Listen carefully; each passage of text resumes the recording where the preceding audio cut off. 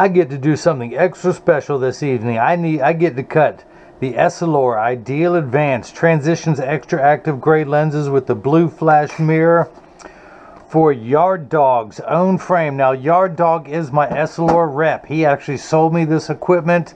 Just got Essie box from him last week. By the way, this is See More Better with freeprescriptionlenses.com. And he's been coming in showing me how to cut things, how to do things. He saw some of these extra active lenses with the flash mirror, and he's got to try them. So I'm going to make them for his own frames. These are the Light Tech, the 6924. This is a semi-rimless frame. So in order to trace this frame, but actually in order to get going, I am going to assign a number to him. He is now Secret Agent 1588. Let me take my paper clip, my Essilor paper clip. I can't buy just one. They make me buy a box of 100. But I'm going to clip this to his card so that years from now, should he ever need new lenses for this frame, I can pull up this number on my Essie box. And from the cloud, actually he can pull this up and have someone else make him lenses probably, because he's got that back-end Yoda stuff going on. But let me program the shape into the computer. Again, he is Secret Agent 1588. And in order, this is a semi-rimless frame, so in order to trace this frame, now I could just take a picture of this lens. I say I could because I ain't gonna. I'm gonna go old school, and I'm gonna put 2 dots, and I'm gonna have to do red dots for this video because I've already got black dots. These are his frames, so I know where the invisible bifocal is on here, where to place it, so I want to put some red dots on. I got this graph that gives me a straight line. Whoop, whoop, whoop. We're having a party. We're having a party. So I'm gonna, if you guys missed any of that, let me recap. Now see, people have watched my videos, you know these. He and his Essilor team has never seen my video, so I got to pull out all my bad jokes and show them what I got going on. So, now again, this machine is capable to literally just take a picture of the lens. And I know he has the confidence in it. He had to do it himself to make sure that it would work, but I'm still going to use an older style technology where I'm going to trace the shape of the right lens. I put those 2 red dots on there because I have this tool, and Yard Dog can leave a comment what this tool is called, but it has a little line on the back, and that's why I put those 2 dots, is lining everything up to make sure it is perfect. That's an optical term, by the way. I'm not sure exactly what it means, perfect. So place it in here, and I'm going to tell it to trace just the right lens. It's going to ask me for the bridge size, which is 18, so I'm going to hit check mark. The little stylus is going to pop up, and it's going to go around and trace the outside circumference of the lens. Here at freeprescriptionlenses.com, where everyone loves a bargain and no one is disappointed in quality. You buy a genuine, any authentic frame from me, and you'll receive 1 free pair of clear single vision prescription lenses or non-prescription fashion lenses. My receipt has my federal ID tax number, so if you have vision insurance or unused health savings account flex dollars, you will get reimbursed for this purchase. Whether they're prescription or not, Yard Dog, you know you need some prescription. So let's move on to the next screen. I have to enter the pupillary distance. I don't think that really matters, does it? I don't know. Just to be safe, I'm going to put it in there. The computer starts at 32.5. Now, he could show me how to change that, but it came that way. That's the factory preset default number. So I'm going to tap the plus button a few times. It goes up in 0.5 millimeter increments till I hit 34. I went and raised the optical center height, the height of the seg height, the invisible bifocal, to 19. Again, I tap this plus button. It goes up in 0.5 millimeter increments till we get to 19. Now I have to change the layout screen to a progressive. Now I've got all invisible bifocals have 2 little laser engravings on the outside. That is a circle. I put a dot in the middle of that circle. I also underline the strength of the bifocal. That tells me that it is the right lens when it is. I'm looking at the back of it. I place it on my Verilux, my Essilor Verilux layout chart, and it tells me where to put the height of the invisible bifocal right at that cross. So I'm going to come down here, place the lens onto the platform.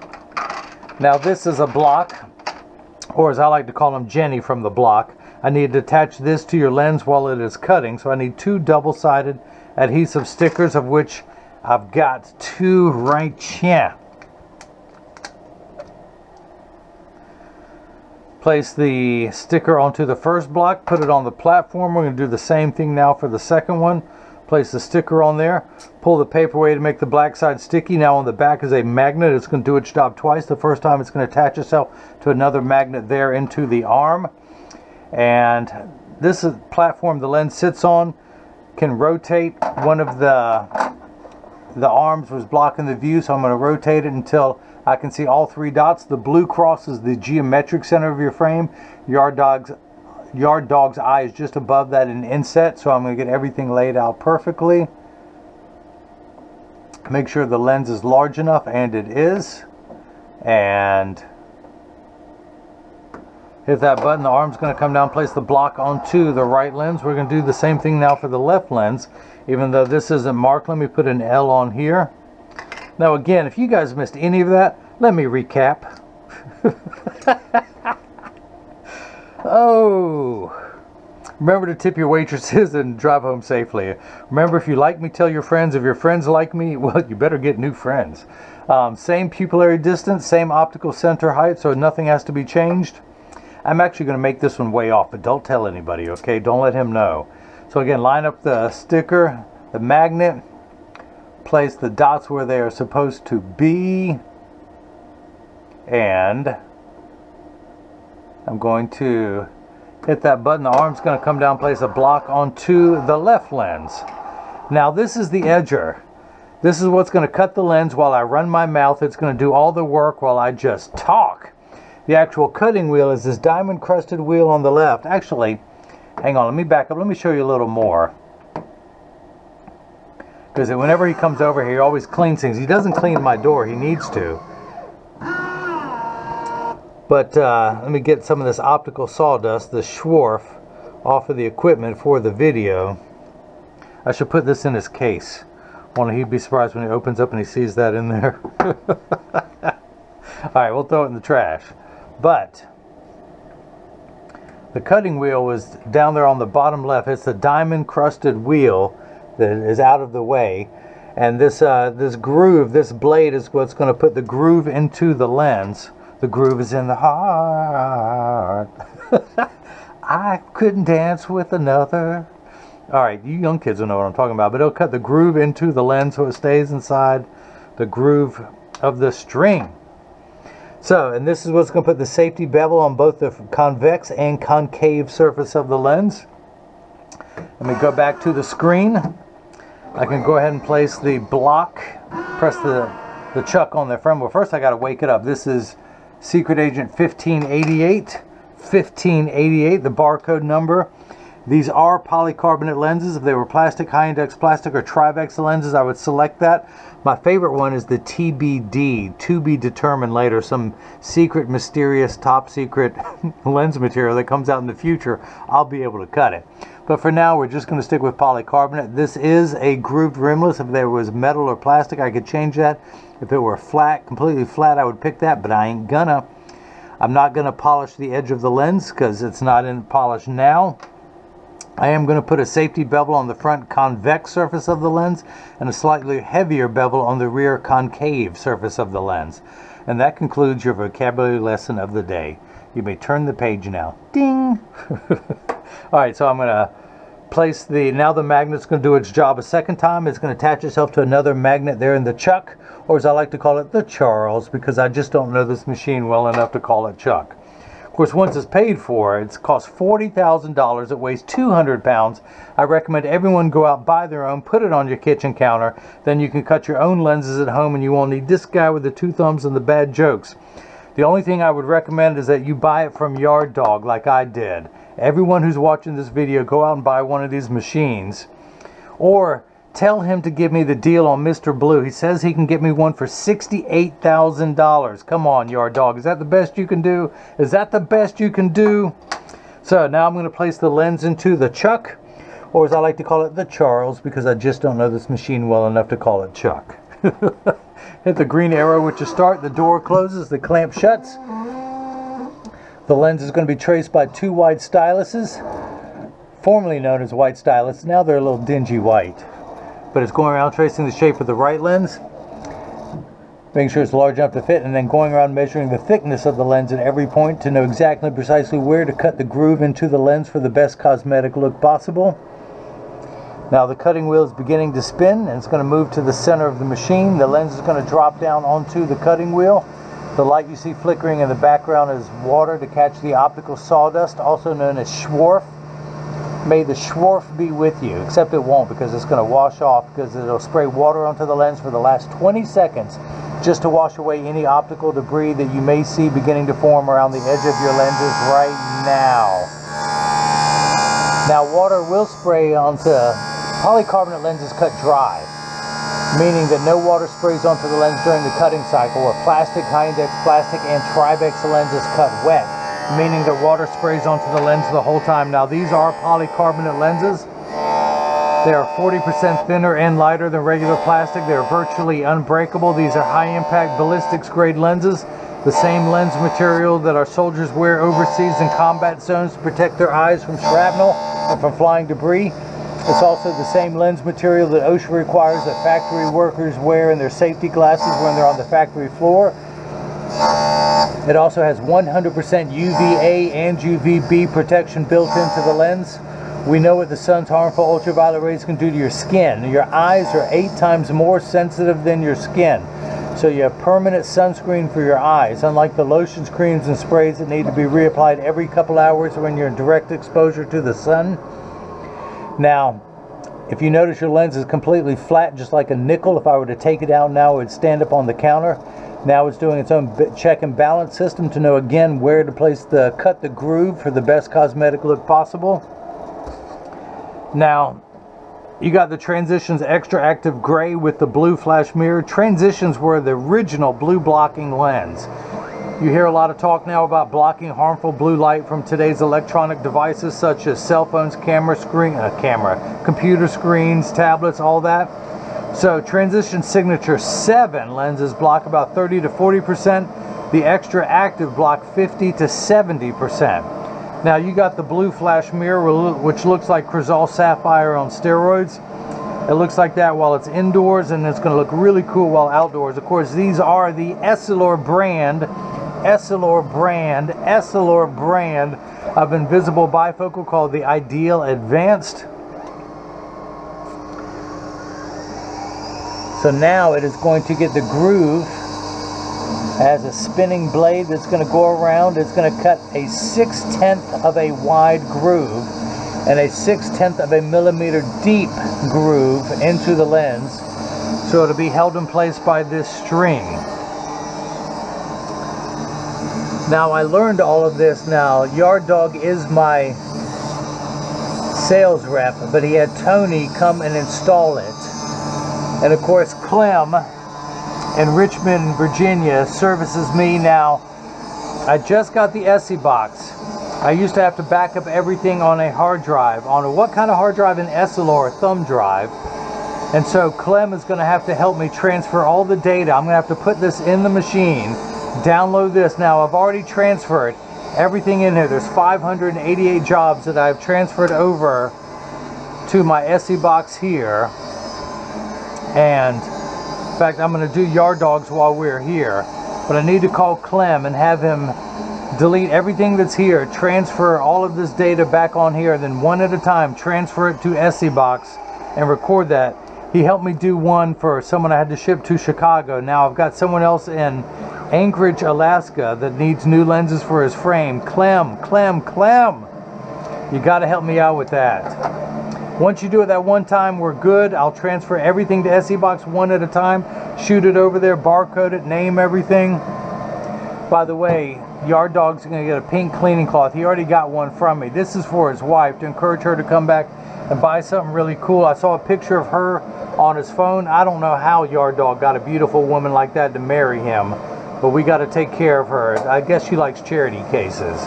But we got to get something real nice, something original for her. These are the 06 Spatialism. Spatialism or Spatulism is a 1948 Italian art movement. most artists add to create. Spatialism you take away to create, also known as term negative space, I am told. We got some really cool devices. Now, this lady goes to church with me. 83-year-old lady wants me to make these as a pair of reading glasses for her, and I'm gonna do it. So, but we got some other really cool colors. It looks like a wood when it's down here. And again, it's a hexagonal shape that's hollowed out, making them strong, lightweight, spring hinges. We got to get something. So this pink cleaning cloth is for your loving wife, so she can come in and pick out something really cool. Really cool. So now it's getting the safety bevel, water spraying on the lens, which tells me it's in the last 20 seconds of the cutting cycle.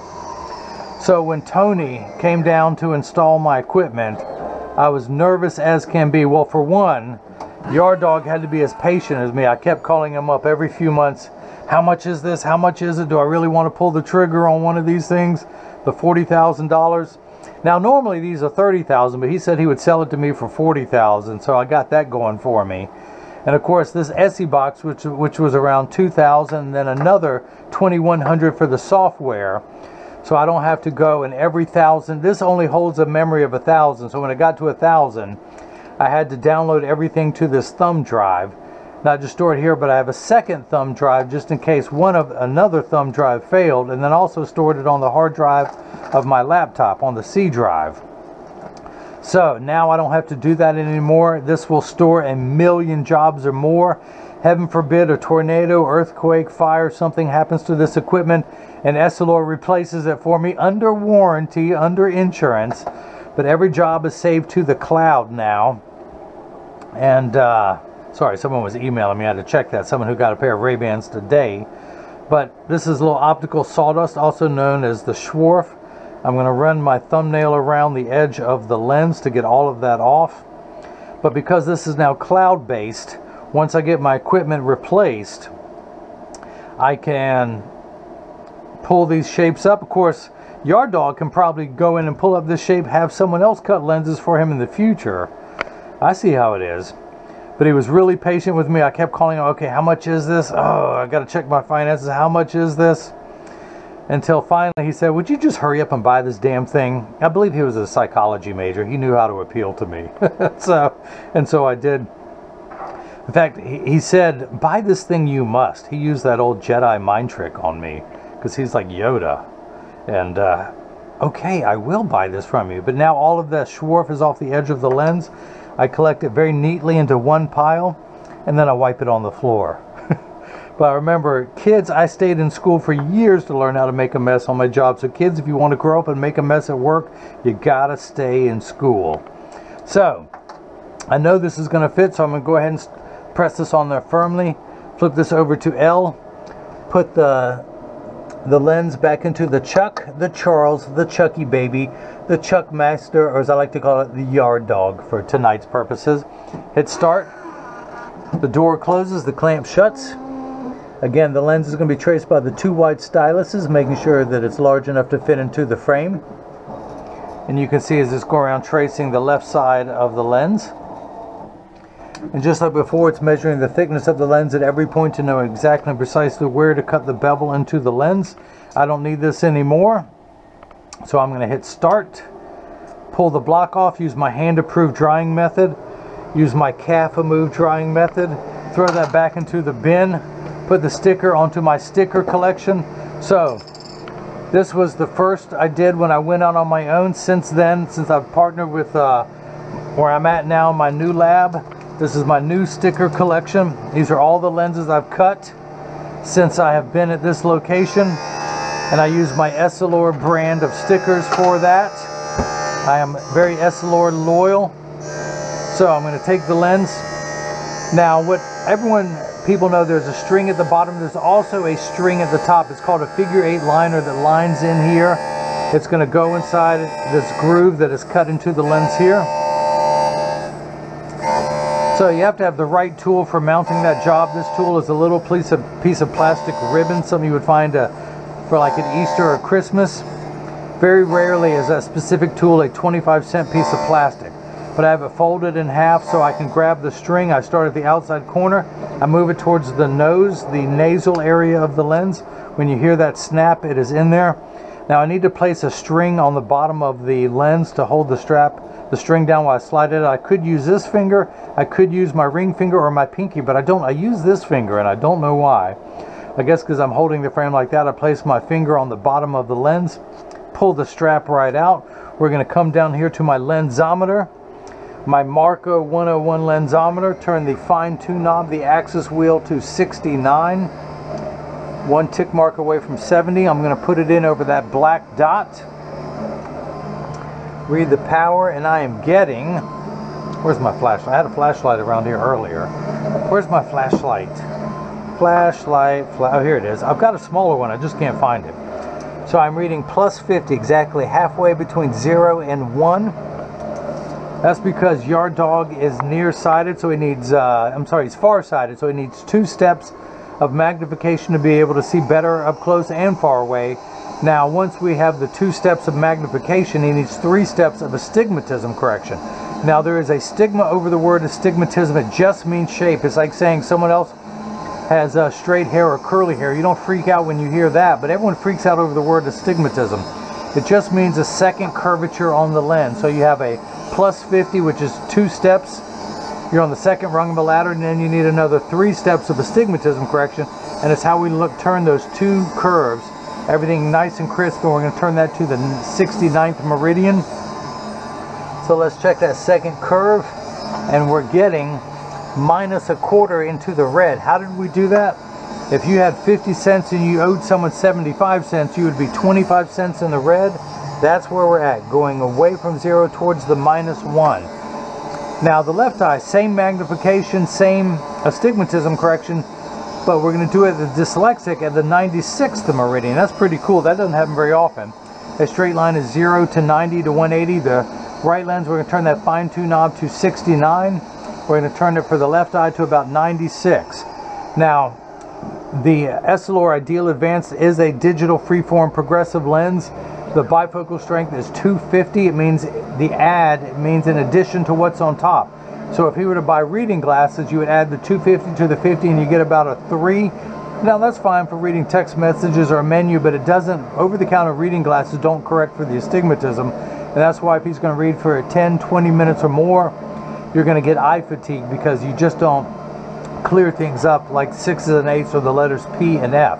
Now the computer distance is about just over halfway of the full reading power, which would be a 3. So you need about a 2, 2 1/4 to see at this distance. Now, the Essilor Ideal Advanced for your own frames. Now this is a POF, which means patient's own frame. It could very well be a POS, but Morel actually, makes the Light Tech frames, is a great company. So it is not a POS. This is quality frame. One day I'm going to offer these on my website. One day. But little by little I add frames to my collection, and I'll get this on there eventually.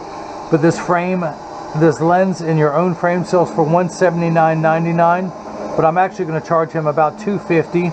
The Transitions XTRAactive adds $99.99 for anyone watching, but again, I'm probably going to charge him $200 for that. And then the mirror coating adds $69.99. For a total of anyone else watching this, I would charge $349.97.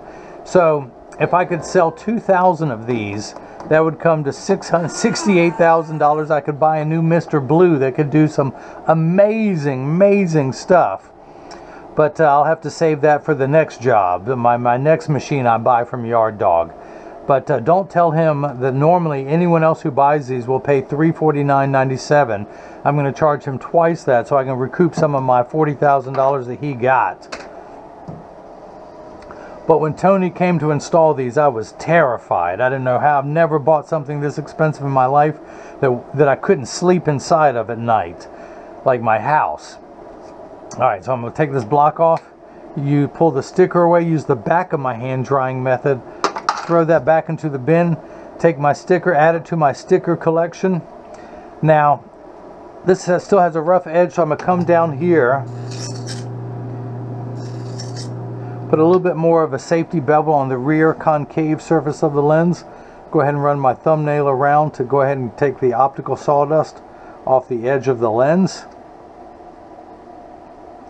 Run my thumbnail into the groove to remove all of that. I've actually got a toothbrush here that will do it better. Don't worry, Yard Dog, I've never put this toothbrush in my mouth. I will not say where I have put it, but it hasn't been in my mouth. Oh, sometimes I crack myself up. You know, when the clown gets to laugh at work, it's a good day at work. So I'm going to take out his original lens, throw that back in the bin. In fact, take this. He's going to get all his original lenses back. Tuck the lens in at the outside corner. Grab the string, the strap by both sides. Start at the outside corner and move my way towards the nasal area of the lens. And when you hear the snap, it is in there. Put my favorite finger on the bottom of the lens so I can pull the strap out. Come down here. We're going to place the dot in my lensometer to the 96th meridian on the axis wheel. Place the lens in there. When I read the power, I'm getting plus 50, exactly halfway between 0 and 1 in the black. Check the second curvature of the lens, the astigmatic correction. We end up at minus a quarter, 1 tick mark in the red going away from 0. So the pupillary distance for the right and left eyes is 34 for the right eye, 34 for the left, for a total of 68. I'm going to turn the card around, place the PD stick against my thumb. And when we hold it up to the left lens, we're getting 68 millimeters. So that is cut perfectly. The optical center height is 19. My measure, place the PD stick against my thumb in the vertical meridian. Now when you look at the bottom of the lens, we're getting 19 millimeters. 19 millimeters. I'm telling you, this guy with the 2 thumbs and the bad jokes who buys Essilor equipment from Yard Dog, has Tony come and install it and has Clem service it when I got issues. That guy must know what he's really doing. Of course, I couldn't do it with such nice equipment. Essilor makes me look good. So this is the portion in every video that I tell everyone that every purchase is tax-free because I'm in North Carolina. Most people who do internet commerce now have to charge tax on things. I do not because I'm in North Carolina. So these lenses that would normally be $349.97, North Carolina's 8% sales tax. You would pay $27.99 in tax for anyone who buys these anywhere else on the internet, but these are tax-free in North Carolina and include free shipping anywhere in the U.S. and its territories. But I'm going to clean the lenses off. Now normally I would make sure these are in standard alignment, but these are his frames. They could have been pre-adjusted for him, so I'm not going to adjust them. But these are what your lenses look like the first time before they have been activated. I'm going to go ahead and expose them to a strong burst of ultraviolet light. Now as you can see, it takes about 30 to 45 seconds for transition lenses to darken. It takes a little bit longer when you come back inside. 45 seconds to a minute 15 to return back to virtually clear.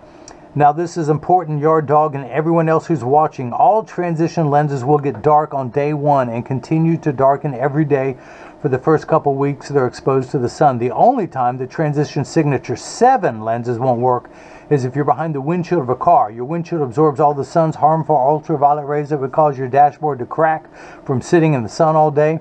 That's what prevents transition signature 7 lenses from turning dark. Now these are the XTRAactive lenses, so they will get 30 to 50% dark behind a windshield. Now the other thing about temperature sensitive lenses like such as transitions, they will get darker when it's 85 and below than they will when it's 95 and above. But I remind everyone, when it's 100 degrees outside, you're miserable, they're miserable. Nobody works 100% when it's 100 degrees outside.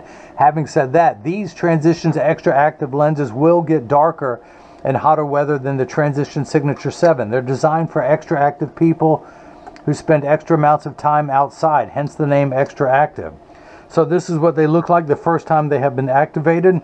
Now when you look through them, they're going to be a very dark gray. When people look at you, they're going to have that blue flash mirror. And again, I should have showed inside. I've got the Essilor Crizal Sapphire coating on my lenses. It's a mild blue. These have a stronger type of blue inside. It looks like a really cool anti-glare treatment. But so as I keep talking, they're going to get lighter and lighter. These are the blue. Now this mirror coating comes in 6 colors: silver, gold, green, blue, red, and pink. I've done them all except for pink. Somebody please buy pink. I want to see what that looks like. So that is it. If you like what you've seen, Clem, Tony, and Yard Dog, please subscribe to my YouTube channel, which is and has the same as my Instagram and Facebook page, which is freeprescriptionlenses.com. On Twitter, you can follow me on FreeRxLenses. If you have any questions about what I can or can't do, or who to buy one of these Essilor brand of equipment from, you can email me at freeprescriptionlenses@gmail.com, or simply click the contact me button on the website. You can also leave a question or comment in the comment section below. And anyone who loves Essilor and wants to get some of this equipment, I'll have Yard Dog give you a call. He'll make it happen for you like he did for me. Now these are going to continue to lighten as I keep running my mouth, which is all I seem to do in this video. But that's okay. That's what I do, along with cutting lenses. That's what I do best. So again, thanks for watching. Yard Dog, thanks for having the patience to set me up with this, talking me through getting Essie-Box. Now Clem's going to do the rest for me on the phone. But Clem, hey, he's my man. I joke, he's the only guy who can make a living in his pajamas. I only talk to him on the phone. He talks me down off the ledge. He gets everything working the way it should be. So Clem, in your pajamas, call me so I can transfer all the data, the first 1,000 jobs that I did, back onto here. Now when Tony set me up, I was sweating bullets. Now I'm on job 1588 for Yard Dog. It's not as scary as it was when I first went into business for myself. Thank you for all my Essilor team. These guys are the best. They make the best lenses. They have the best people helping out their team. From Yard Dog, who sold me this, to Tony, who installs it, to Clem, who updates the software. And I cannot recommend Essilor strongly enough. They make the best lenses. Their labs have the best customer service.